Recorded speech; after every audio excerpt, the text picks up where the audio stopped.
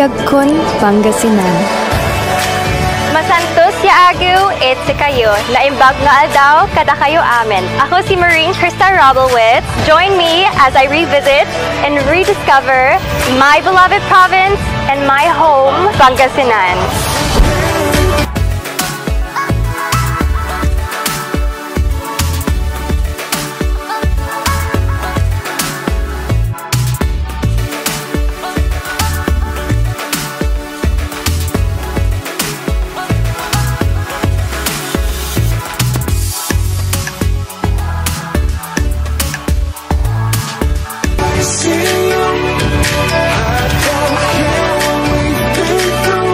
Pinned at the northwest of Philippines is a land of salt, Pangasinan. The name's derived from asin, but people are sweet and welcoming. We felt this as we set our feet on Mom's hometown, Rosales, the gateway to the north.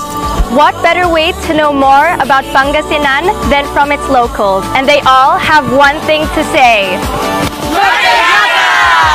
Staying true to this are Bangos Festival and Pistay Dayat. While these were halted, people relive the essence why these festivals are celebrated. Thanksgiving for the bountiful harvest. Home to Our Lady of Manawag, the tallest bamboo statue of San Vicente Ferrer, historical gulf and beaches, an international seaport in the making, the famous 100 islands, and millions of jubilant Pangasinense. Altogether validate that Pangasinan has beauty and wonders to offer. And a breath of fresh air. It is also in these wonders where locals get what sustain their families. What do they do with it? These local delicacies. One perfect way to seize the moment while you're here. Masyam-shamit!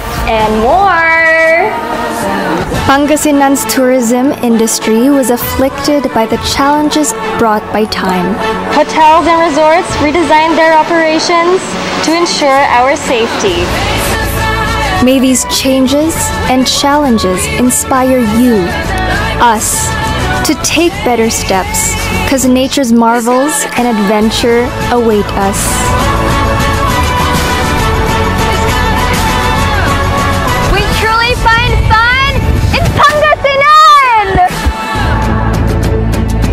Take it.